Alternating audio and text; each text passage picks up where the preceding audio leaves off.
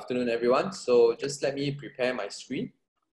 My presentation itself is, of course, focusing more on the FX outlook amid this current COVID-19 situation.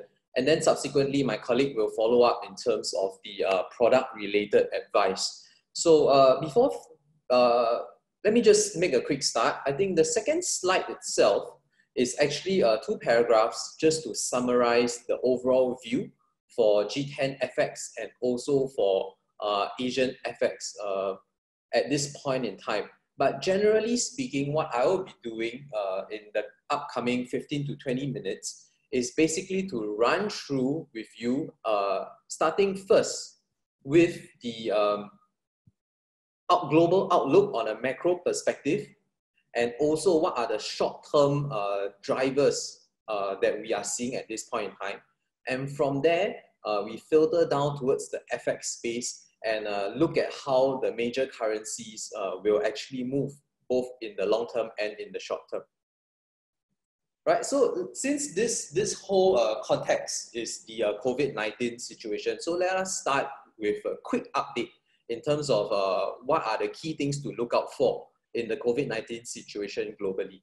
I think one thing to take note is that if the global number of confirmed cases, probably now we are at about 5 million people, right? And what we are seeing in terms of the virus situation is that there is a third wave in terms of countries that are getting hit by the COVID-19, right? The first wave is your China and your North Asia. The second wave is the other developed economies like Europe and US. And now we are moving down to the third wave, which is basically countries like Russia, Brazil. And in these EM countries, the numbers are picking up very fast. And these numbers in these EM countries, essentially, they are offsetting, right, the decline in numbers seen in North Asia, in Europe, and in the US. So as a whole, the daily number of confirmed cases have effectively plateaued, but we still don't see any signs of decline just yet on a global basis, right?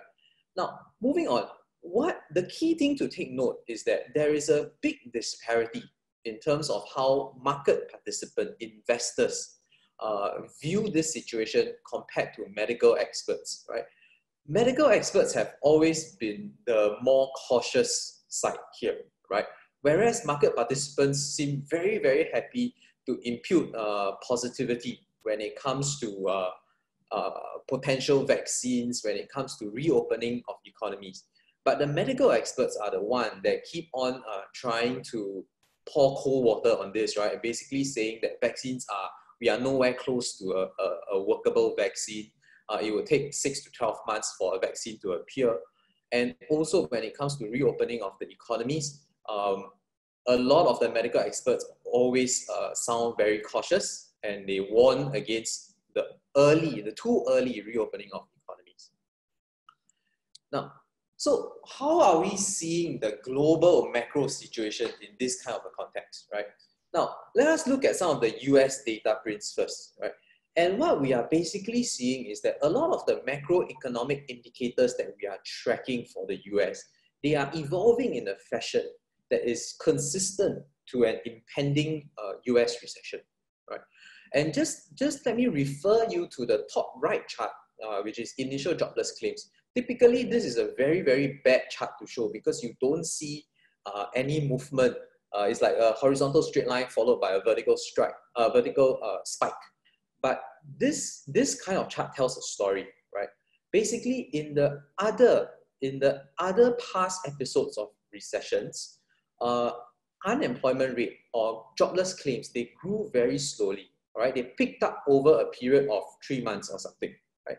But what we are seeing now is this very large initial spike in terms of unemployment in the US, to the extent that we are starting to think that this is not really a economic slowdown. It's not a recession as we are used to, right? It is basically an economic shutdown in parts of the US, right? So we are expecting the US unemployment rate to reach upwards of 20 or even 25%. So that is 1 in 5 or 1 in 4 people in the US being unemployed, right? And the situation in Europe is worse, right? And if you look at the European PMIs in April, which is the latest set that we have, they were at levels not seen, not even in World War II, right? Or have we seen this kind of economic data coming out of Europe, right? And on top of that, the real impact of this virus spread, right, in US and Europe is effectively only 2 to 3 months old, right? The hit in Europe came probably in around middle of March, and the US perhaps around the same time. Now, so in terms of recession timelines, we are still very early in terms of the development of this particular episode of global recession. So in that sense, there is still a lot of lack of clarity in terms of the economic impact ahead for US and Europe. Now, how about closer to home, right? Closer to home in Asia, we are starting to see also in terms of April manufacturing PMIs, we are starting to see the slump that is reminiscent to your 08-09 GFC, right? And in particular, we are seeing the hit being heavier in the South Asian economies and also Southeast Asian economies.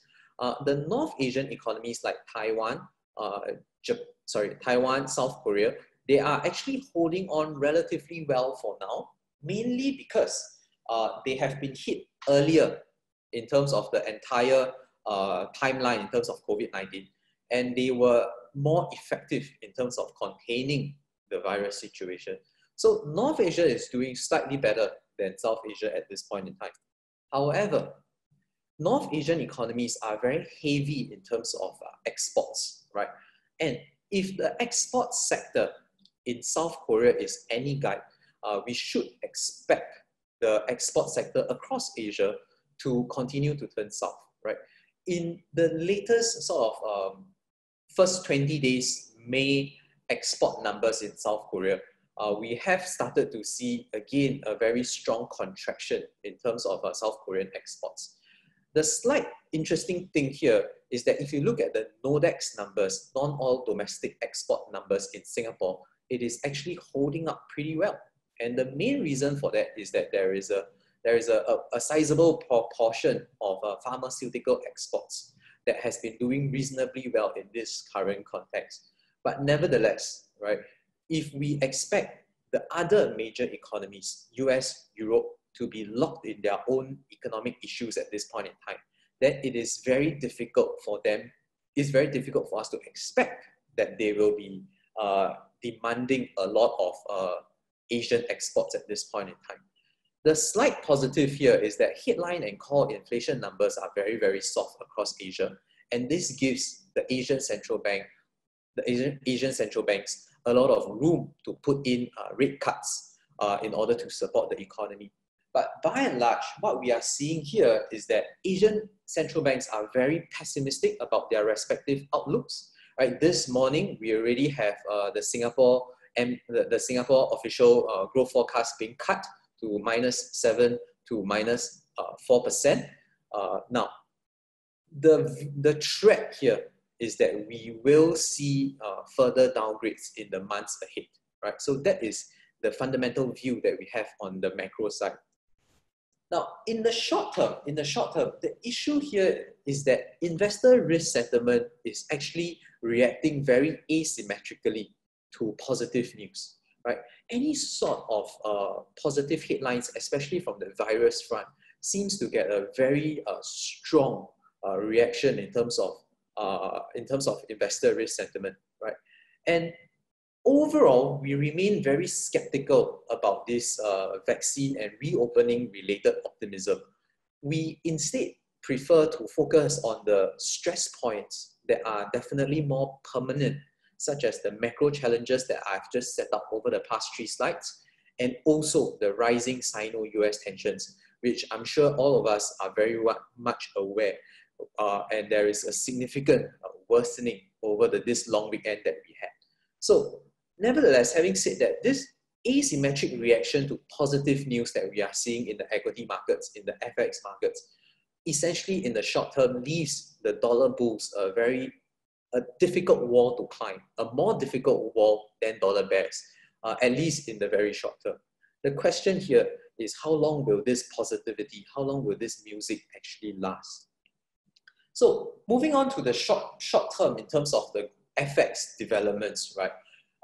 In terms of the G10 space, if you look at the broad dollar itself, the broad dollar directionality over the past about 1 to 2 months since the start of April is actually very, very diffused. The dollar index is stuck very much within a range, and as a result, it allows the idiosyncratic drivers for the individual pairs to actually step forward and determine the directionality of the individual pairs. Now, for Aussie and Kiwi, the antipodians, the cyclicals, we expect them to take cues from the equity markets in the short term, especially the US equity markets. The euro itself, the euro at this point in time in the near term is very much supported by the German-French unity in terms of pushing through a fiscal package. And this is something that is a reasonably new development. This German-French unity only started last week. Dollar yen itself, dollar yen, at least at this point in time, seems still very much contained because the gyrations in the risk sentiment is basically offsetting dollar directionality at this point in time. So what you see is that dollar yen effectively should be moving in very tight ranges in the coming sessions. Now, beyond the immediate horizon, right? How we determine the relative movements across the different currencies, basically, what we are looking at right now is relative central bank dynamics, right? Which central bank is more important, is more open towards negative interest rates and expanding their asset purchase programs. Basically, the question is simple. Out of the major global central banks, which ones are the most dovish amongst them, right? All of them are dovish, that's the basis, but which is the most dovish, right? And in this respect, what we are seeing is that RBNZ, the Reserve Bank of New Zealand, and also the Bank of England are the two that is, at least we think, is the most likely to adopt negative policy rates at this point in time. And that has a natural sort of, it weighs against the Kiwi dollar and also the sterling at this point in time. Now, moving on to more longer term perspective. So now the time horizon shifts to about 3 months, right? And here it is very much dependent on our macro view. And as I've explained, the macro view is one that is, in our opinion, very negative.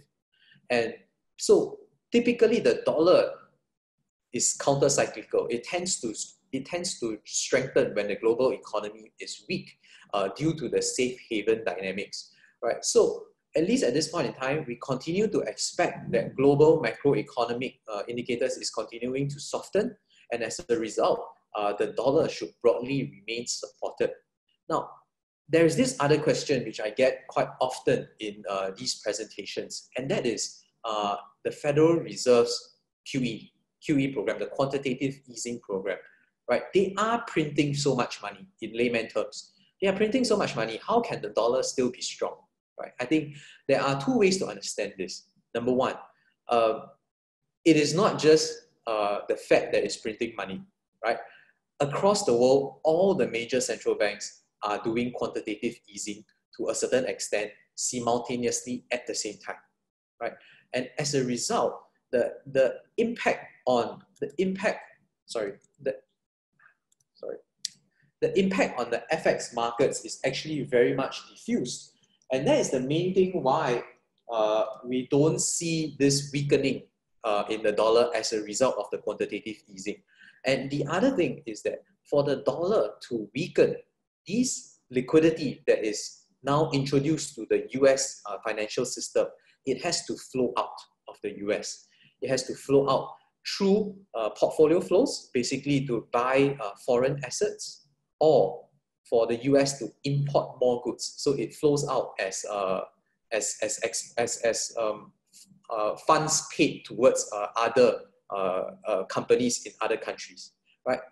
Are we seeing this kind of portfolio outflows or an increase in US imports? No, not yet, right? So it is preventing the dollar from weakening in that sense, right? So these are the two main reasons why, even though there is a QE program, we are not seeing a significant weakening in terms of the dollar itself. Now, moving on to Asia.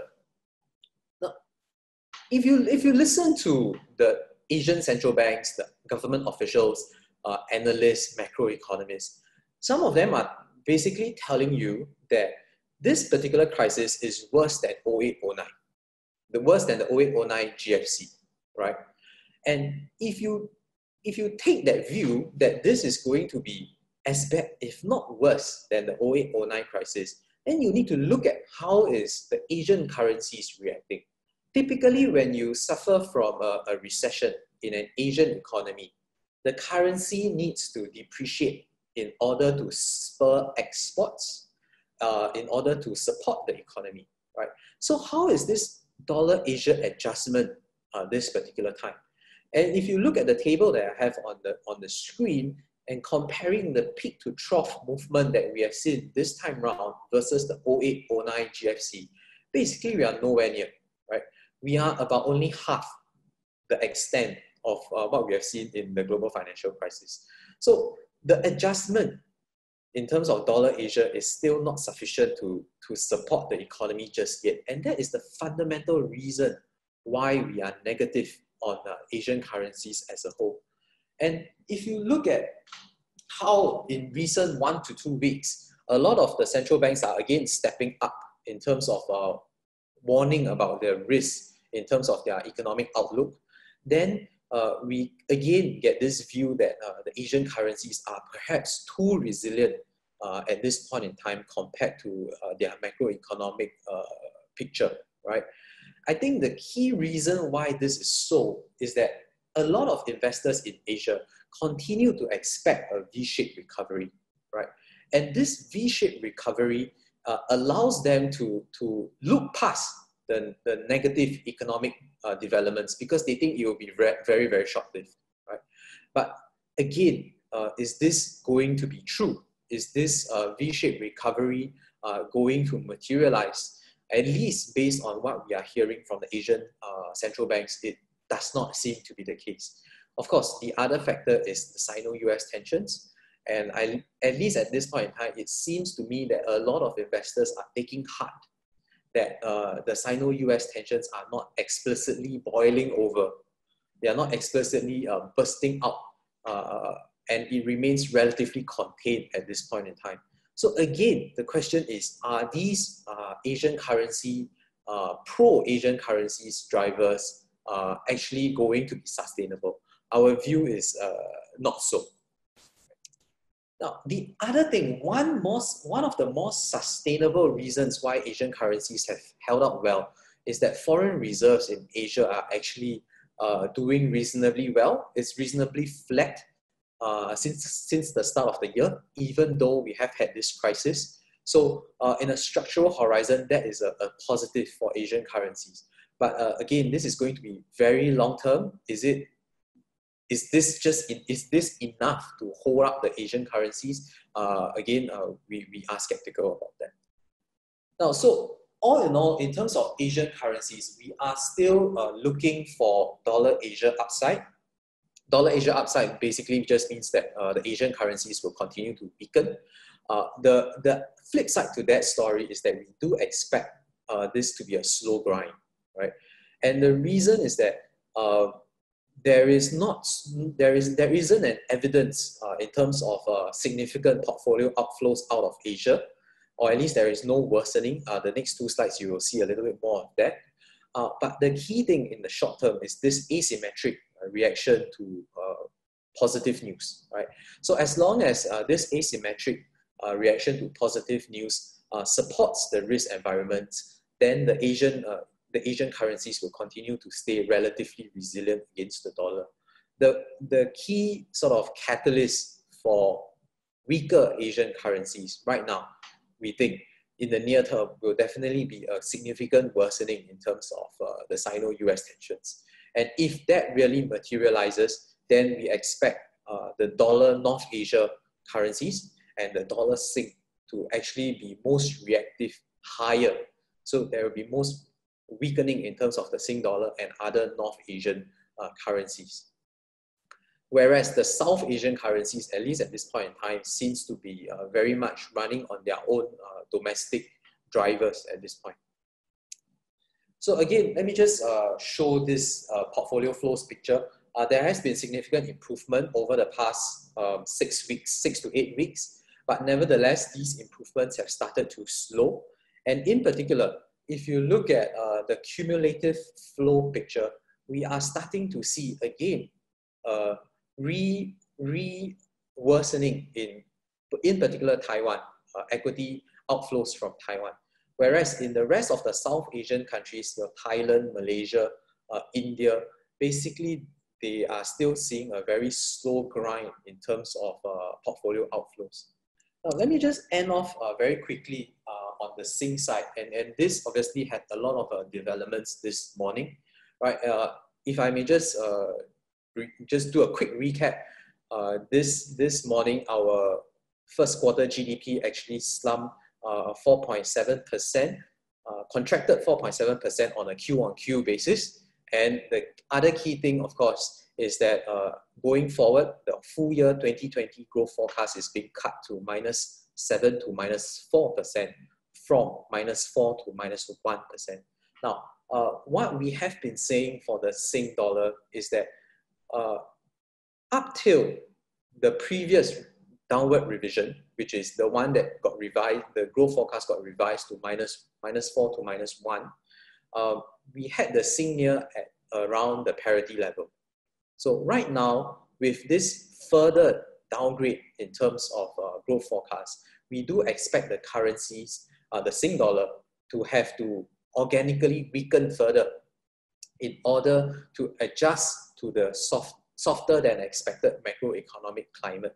So are we expecting the Sing near to move to the bottom end of the policy spectrum? No, not just yet. Why? Because most of the support in terms of the economic support should come from fiscal policy. Right immediately after this particular webinar, of course, everybody will then be tuning into DPMA, right, for the fourth budget. So the fiscal side will do the heavy lifting and not the monetary and the FX side. But having said that, we still expect the Sing near to weaken ever so slightly in order to account for the weaker macroeconomic climate that we have in Singapore right at this point in time. Now for dollar Sing. So dollar Sing, it has been very much in a corridor between 141 and 143 against the dollar. So again, it will take a strong catalyst for the dollar Sing to break out of this range, right? And so far, what comes across as a key catalyst, a potential catalyst, is the Sino-US tensions, right? And as a result, we do expect the dollar Sing to edge closer towards the 1.143 top end of the recent band. And from then on, then we will have to take a look at what are the developments at that point in time, and whether we can actually break through the 143 handle. So let me just summarize all in all this particular presentation, right? Basically, the key takeaway here is that we do expect the macroeconomic outlook to worsen, right? Or to at least remain very, very heavy in the next 3 months or so. And as a result, we still prefer to back the dollar as one of the safest havens around. And so that sort of draws upon the safe haven dynamics for the dollar itself. But in the near term, we will need to focus very much in terms of risk sentiment. And risk sentiment continues to be very well supported. Investors continue to react asymmetrically towards positive news and overlook negative news. And as a result, that makes the dollar very hard to sort of strengthen in the near term. Right, so that is my segment. I will just pause the screen share, and then I think I can also introduce the next speaker. That will be Yen, my colleague. So I'll pass the time back to Tiffany and Yen. Okay, can sure. Thanks, Terence. Thanks for the presentation. Okay, next up we have with us is Mr. Yen Gobaja, Associate Director of Corporate Sales and Structuring of Global Treasury. He'll be talking more about like how the different FX structure products may help businesses. So over to you, Yen. Hello, hi. Okay, give me a second. Let me get the screen set up. Yeah, probably we need you to on the video too. Yep. Yeah, thank you. Okay. All right. Hope everyone can hear me. Good afternoon. Thank you for introducing and to Terence for the macroeconomic update, which I must say sounds pretty gloomy. I think with all the volatility that you've been seeing in the market, I think some are probably very concerned or at least very affected by all of this uncertainty, especially in the FX market. And seeing as how Singapore is such an open trading economy, I think quite a fair bit of us have to deal with this one way or the other. So very quick introduction. Name is Ian. I'm from the Treasury Corporate Sales and Structuring team. As a team, we primarily cover FX, fixed income, interest rates, investments, and other market-related products. But I think today I'll be focusing mainly on the FX component, which is the basics, the risks, hedging, so on and so forth. And quick glimpse on what we shall be discussing today. From the very basic to not so basic, we got spot, forward, time option, ratio forward, etc., etc. It's a non-exhaustive list of what we have in our library, and I'll be taking you through it step by step, time permitting. So let us begin with the bare basics that I believe most people know, which is just the FX spot. Essentially, it's a purchase of one currency and sale of another. You buy one, sell the other, as and when you need it. I think most of us will be quite familiar with this. So moving on, example is right here. Say you need, in this scenario rather, what I use is that you are an exporter, so to speak, and you receive dollar and your books are in Sing, so your expenses are in Sing, and you need to sell dollar to cover those expenses. So assuming today's trade day is 27 April 2020, you do a standard regular spot in which you sell dollar against Sing for 2 business days later, which is the typical spot date at 1.42. All it means is that 2 days later, on 29 April, you have to sell to the bank US 1 million and buy Sing 1.42 million. So all very simple, straightforward. I think more importantly, people who are curious on how to hedge will be more interested in what we have, which is the FX forward and time option. So forward is essentially a hedging tool that removes the FX volatility for whichever time period you need it to be. It's a forward contract that it allows the customer to buy, sell one currency for another currency, like the spot, but at a rate which is agreed today for delivery at an agreed future date. So I don't know how many of you have done this before, but basically you're locking in the rate today for whatever time you need. And then a common question I tend to get from my clients is that, are forward contracts always more expensive? And I would say no. It depends on whether there's a premium or discount on currency pair. Again, difficult to say which currency pair will always be a premium, which one will always be a discount, which one will be more expensive, which one will be cheaper, because it's dependent on the interest rate parity, and rates move every day, all day, every month, every year. I mean, for those who've done it before, dollar Sing, if you hit the offer side, a couple of years ago, it was premium, but now it's discount because the rates have crashed so much. The second variation we have will actually be the time option. It's a bit like a FX forward, but instead of having a fixed date, you have a time range.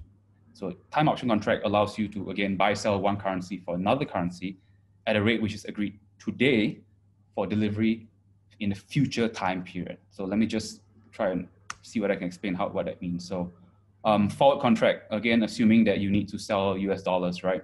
For 1 month, today, again, let's say assuming it's 27 April 2020, you fix a forward for 27 May at 1.42 to sell dollar, which means that on 27 May and only on 27 May, no other day, not before, not after, but the exact day itself for forward, you have to sell to the bank 1 million US and to buy Sing 1.42 million at the previously fixed rate of 1.42. But for a time option, it's different because if you enter into a similar set of circumstance where you fix a 1 month time option, instead of buying exactly on 27 May, you are able to purchase anytime from 28 April to 27 May at 1.42 at whatever sum you want. So maybe on 29th April, you can buy $5 for 1.42. Sorry, rather you can sell $5 for 1.42. On the 2nd of May, you sell 500K. On the 7th of May, you sell 50K. It doesn't matter. As long as by the end, the expiry date of 27 May 2020, you have used up your entire 1 million US. That's the difference between the time option and forward. So it gives you a bit more flexibility. So then the question comes, why not just always do a time option? What's the point of doing a forward if a time option seems to give you more flexibility? Well, there are two very simple reasons. First of all would be for currency pairs that have a discount, as a time option, you don't get to enjoy the discount. So like for now, dollar Sing, oh, not anymore actually, but maybe a couple of months ago, dollar Sing, if you were to buy dollar Sing on a forward, it would be cheaper on a forward than a spot. So a spot could be 1.42, but a forward would be what, 1.4175. But in time option, there is no discount. It'll just be the same as spot, it'll be par at 1.42 as well. And second of all, time option may or may not also have a premium because there's a price to the flexibility. And again, that depends on the market pricing and depends on a whole lot of factors which you won't know until you need it. So that's the trade-off between time option and forward. So you will need to do your own calculations to see whether it's pretty much worth it or not. So that's what we have. And moving on from the more vanilla kind of spot forward and time options, we approach slightly more complex FX hedging structures. So just let me set the scene, okay?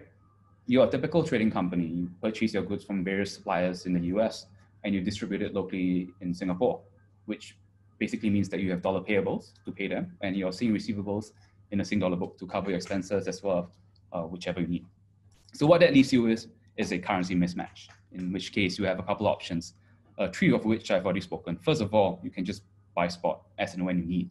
Whenever you need to buy dollar, you just buy dollar. You need to pay your supplier, you just pay your supplier off the spot market. But that actually leaves you with at the mercy of the FX market. So if you need to buy dollar, if it moves up, then that unfortunately becomes more expensive for you in terms of Sing dollar. But of course, if the dollar against dollar Sing drops as well, then it is to your advantage because it is now cheaper to buy dollar. Perhaps in the past that would make sense because dollar Sing may or may not have been so volatile. So your profit margin might be able to hedge that, or not rather hedge, but the profit margin could buffer that kind of FX volatility. But I mean, you see in the recent weeks and months, right? Dollar Sing has been moving up so much, back and forth, so high, so low. Basically, it's more movement in a shorter period of time. And you may no longer be so confident that the profit margin could actually buffer this, or perhaps with business slowing down, your margins are down as well, and you're a bit more concerned about what you can do with that. So spot may not always be the best idea in terms of hedging. Then you have forwards and time options, and you can buy as and when you have requirements, and okay, you fix it at whatever rate you get then. But there's always a third option, which is what we call FX structures.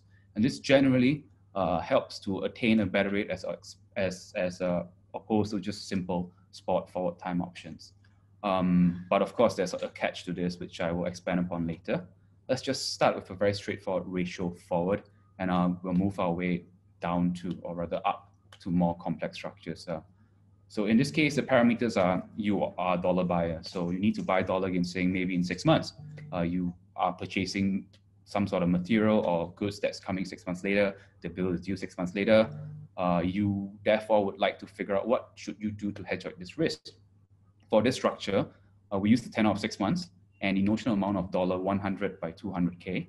So again, we assume that this time the spot reference is 1.35. So if you were to buy dollars in today, it'll be at 1.35. And the strike rate would be 100 basis points better at 1.34. So what this means is that by entering into this structure, 6 months later, you observe where the dollar Sing is. If it's above 1.34, like maybe it's at 1.38, 1.37, then it's great because you get to buy US 100K at 1.34. But then, of course, the catch is that if it goes below 1.34, if it drops to 1.33, you have to buy double the amount, USD 200K at 1.34. So essentially, what you do is you fix the rate, but not the amount. It could be USD 100K or 200K, depending on the final fixing. A bit more suitable for clients who are comfortable with the strike rate, like to fix it there, and are also comfortable with the varying notional amount, USD 100 or 200K. That's the uncertainty over there.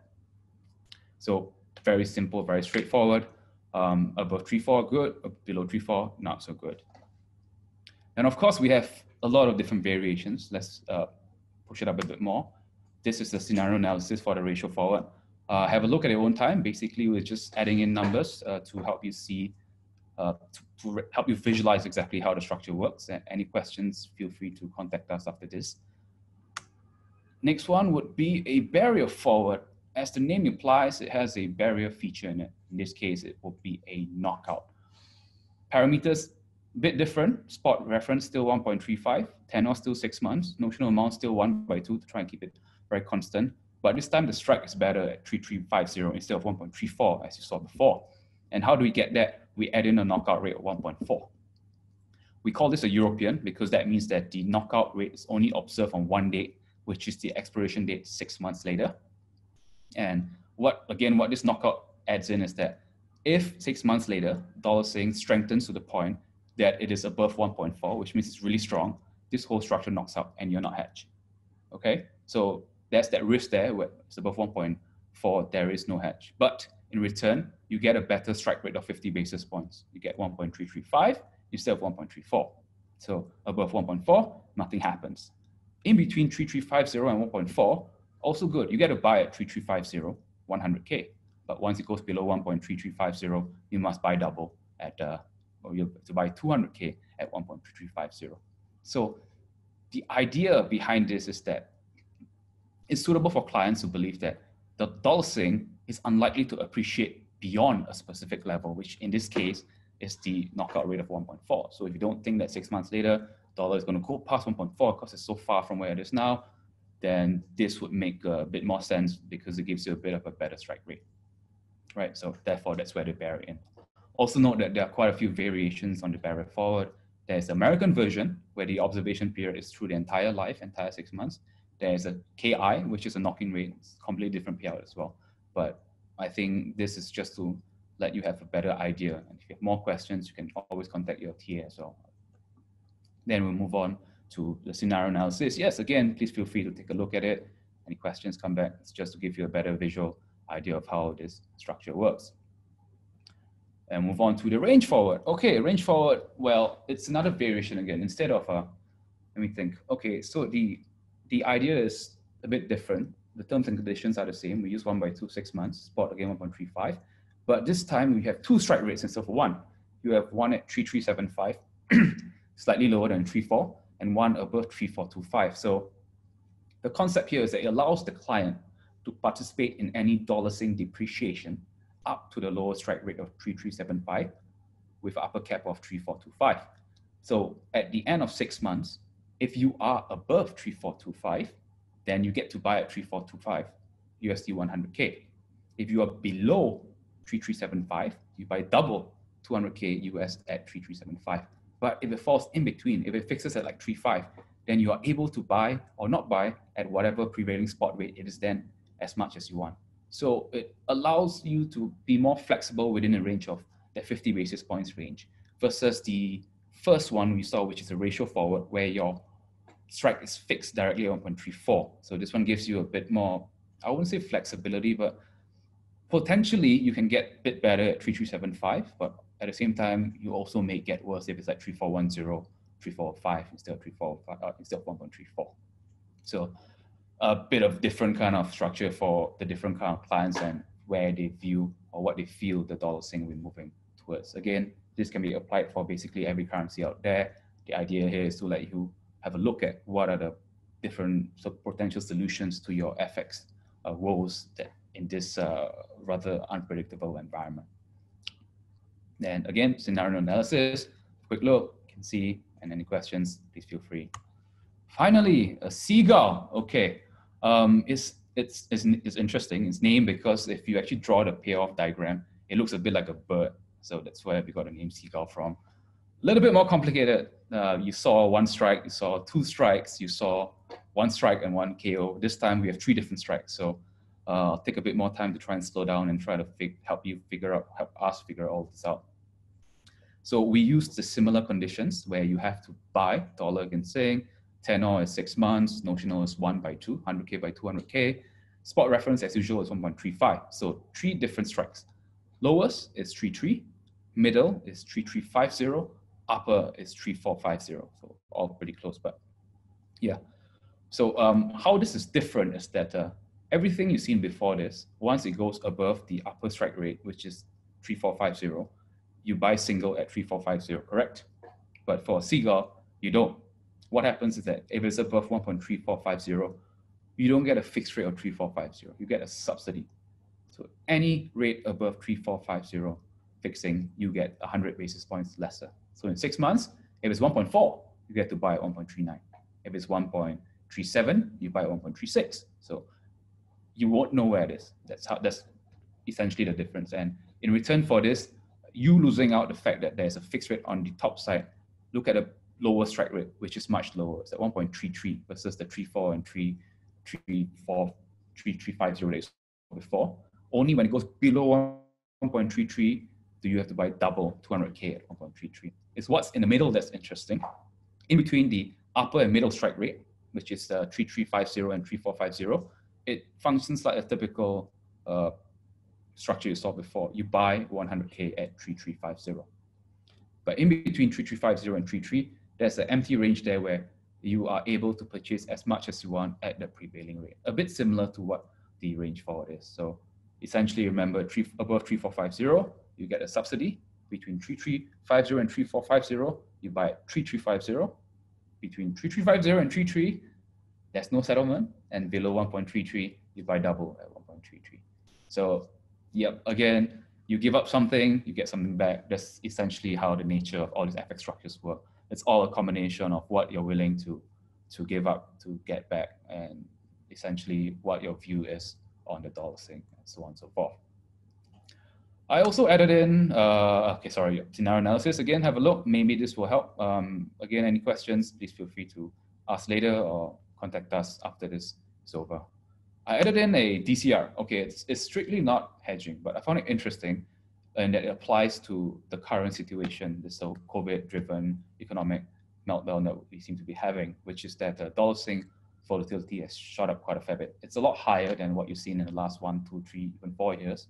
And as a result, for those who are aware what DCR is, it is a short-term FX-linked investment product that allows you to potentially enjoy a higher interest rate as compared to your regular deposit. So in this case, I put a, let's say, Sing base of 1 million, your alternate currency of dollar, tenor 1 month, spot rate 3.6, strike 1.35.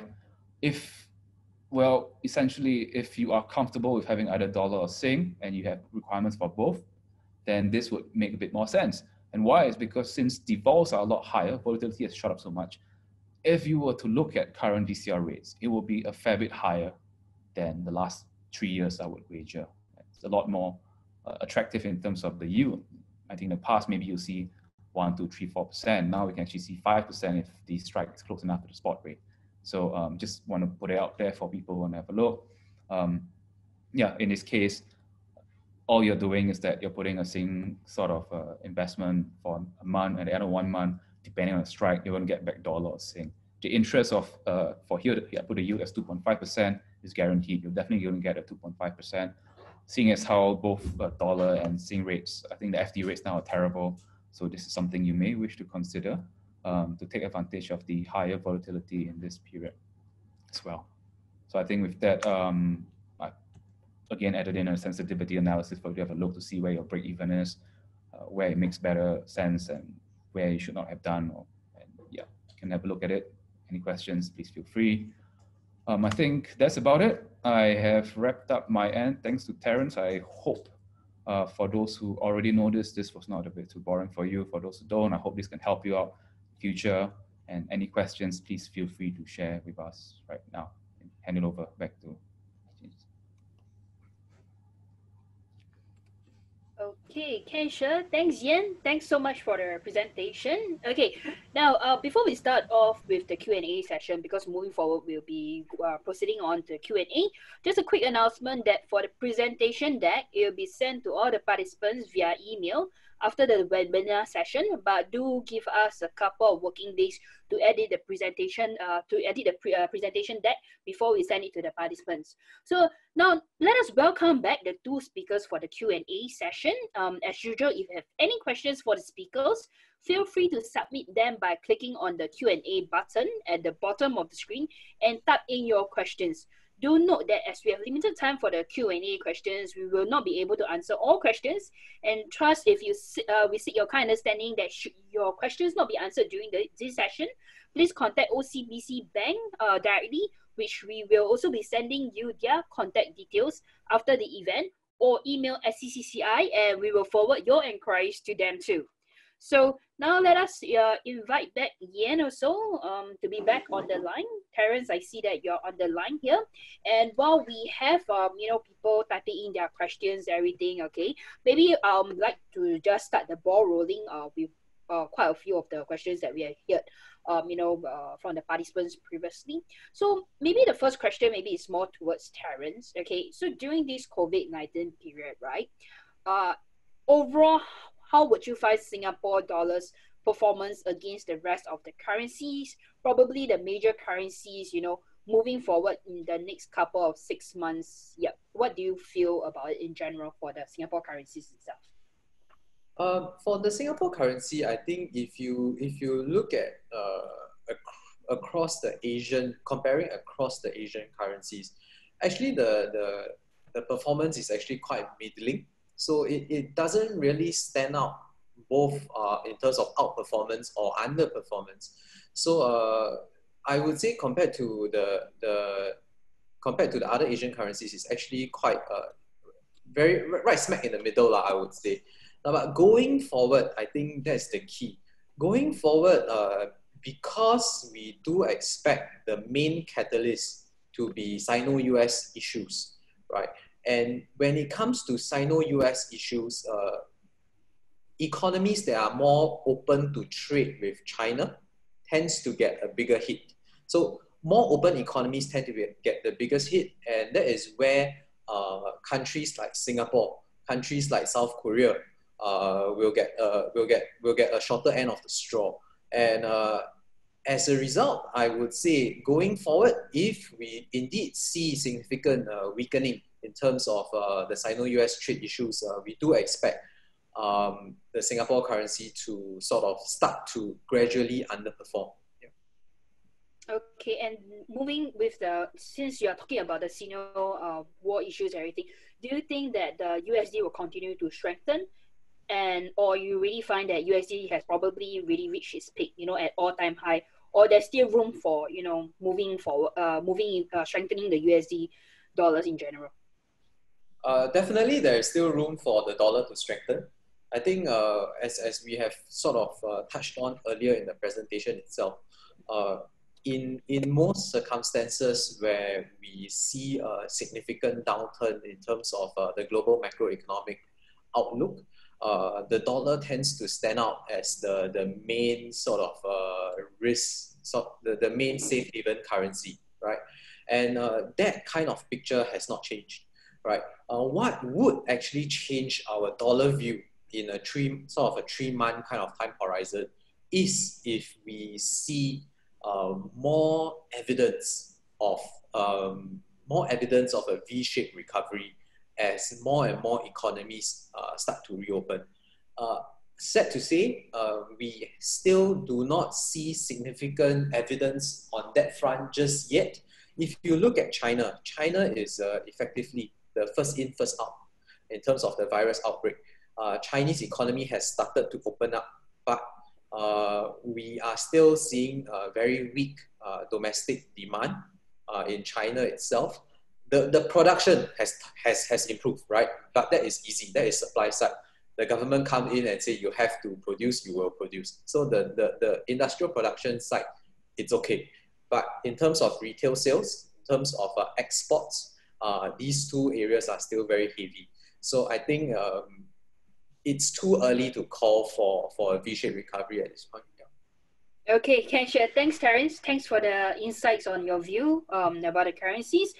Moving forward, I do have quite a few questions. It's more for Yen's side. So Yen, I do have someone asking, talking about all the hedging instruments moving forward, So what are the requirements for the forward? Is there a minimum amount? Yeah, I do get a lot of SMEs asking about this question.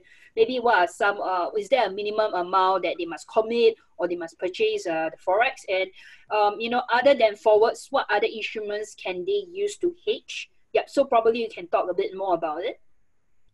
Requirements for forwards, first and foremost, you need to approach your RM to ensure that they are able to load the forward lines for you.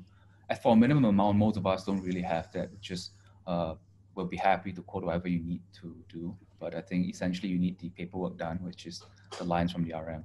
Other than forwards, I think, like I mentioned, there were FX structures as well, a little bit more complex than forwards. But if you want a more straightforward kind of, if you want a more straightforward, forward would be the case to be, because that's where it's very simple. You just fix the rate today for the rate you need in the future, and primarily is used to typically fix in your profit. If you know that you're going to sell this product at a certain price and you're purchasing another price, you do a forward, then you have no more FX risk. The only risk you have is, or rather, since FX is not really a controllable risk, then you will remove that factor and just focus on the business risk itself, on whether you can move that product. Okay, can share. Thanks, Ian. Okay, on top of it, on top of these questions, right? I think another participant is also asking about, out of so many FX hedging tools that you have, previously you are saying, which one you reckon is the least riskier tool, especially for SME company who is quite lean, or especially during this volatile period, we are not very sure, what is a couple of coming months, what will happen to businesses and stuff. So maybe would you, take a view on which one is the better or, preferred tools? I think it will depend primarily on the situation that you're in.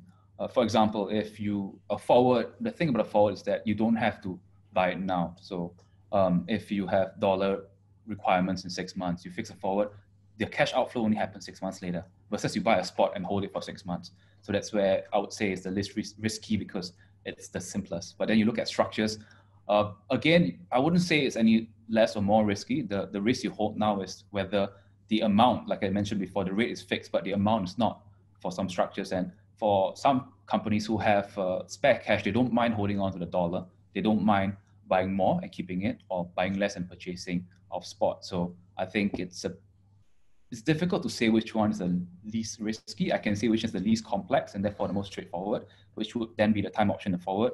All the different FX structures, they have their own place for the kind of risk appetite you have, or the kind of specific situation that your company is in.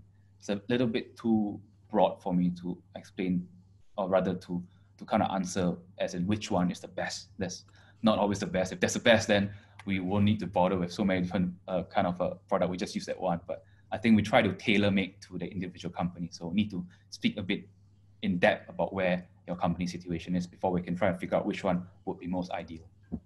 I understand from down there, because I understand that different companies have different needs and wants. So probably for those participants who want to find out more about, how to go about hedging, best is to approach OCBC Bank, contact their RMs or contact their, experts to see and analyze, what kind of company you are. And, from down there, they'll be able to give you the best solution from it.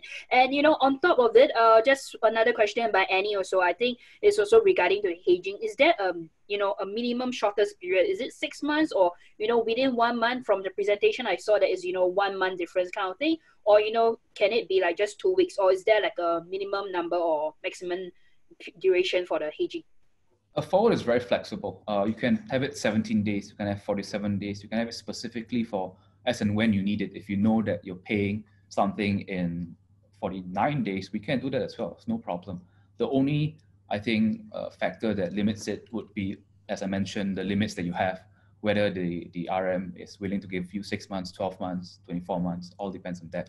But in terms of flexibility, there is maximum flexibility for forward. Time option as well. Okay, can share. Thanks, Ian. Thanks for the feedback itself. Okay, I think I have another question that's moving back to Terence. Okay, Terence, we previously were talking about the Sino-US relation. So someone's asking whether will this situation cast an overcast on the Hong Kong security laws issues, or probably can you talk a bit about, with these tensions going on, will it, cause a issue on the Hong Kong economy or so in general? Yeah, I think the Hong Kong side is definitely one branch of the entire sort of Sino-US conflicts, right? Apart from Hong Kong, there are also things like the blacklisting of tech companies by the US side. We have Huawei issues. We have who started the virus? Is it the Wuhan lab, or did they deliberately fly people to the US to spread the virus? So on and so forth, right? So the Sino-US relations is at least at this point in time very multifaceted, and it has gone beyond just the usual things that we have been talking about last year. like Hong Kong, like Huawei, towards also the virus. So I think that there is too many sort of, there are too many branches of this issue that we need to keep track on. And we need to get a more holistic view of the situation right now. And as for Hong Kong, I think the economy itself will continue to be very resilient, right? And of course, this security law comes in as a little bit of a shock for some of the observers, at least in terms of how fast it was implemented, and basically without significant consultation. But by and large, I think the Hong Kong economy has weathered through a lot of such surprises very well over the past, since 1997 when they hand over to China, since 1997 when the handover took place. So I think the Hong Kong economy will continue to be resilient, and unless there is more deliberate attempts to marginalize Hong Kong, which at least at this point in time, we don't see any evidence of as of now. Okay, I hope that, thanks Terence, I hope that answers one of the participants' question. Okay, we've come to the last question itself before we end off the whole event. For participants who want to know more about hedging and the different types of products itself, as spoken, you can actually email OCBC directly to find out more details. So I do have the last questions. I think it's more towards Terence. So after projecting all the different views about the different currencies, probably the participants also have this question on which currency do you think is the most suitable, most stable one to invest in at the current situation? Like previously, I do have someone saying that, oh, yen is also one of the safe havens, but yen seems to be, sliding down. And then now USD is so strong, but, probably there's going to be a downside more than, upside is moving forward kind of thing. So probably what would you, advise for participants on which are the more stable currencies to invest on moving forward? I think to understand that question, we need to see the individual participants, what kind of currency demands that they have in terms of their company's flows and things like that. So I think that it's not like buying a stock, right? Whether OCBC is safer than DBS or is safer than UOB and things like that. It really depends on the individual investor's time horizon, the individual investor's demands of the different currencies. For example, if you are a company that has a lot of income that is denominated in dollars, right? Then your natural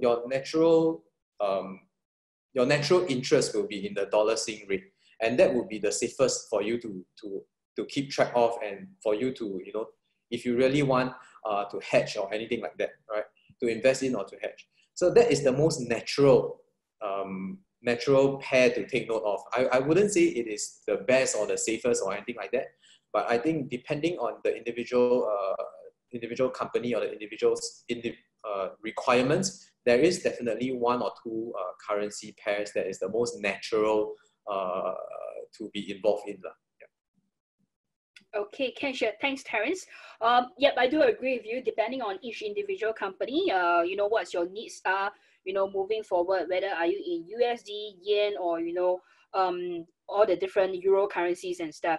Okay, we have come to the end of our presentation. Thanks, Terence, and thanks, Yen, from OCBC Bank team, to be giving such an insightful presentation for our participants. I hope all the participants have a great idea and insight about the current Forex currencies and outlook. And, if you would like to find out more about, future SCCCI events, please do visit our SCCCI website. And we do have a list of,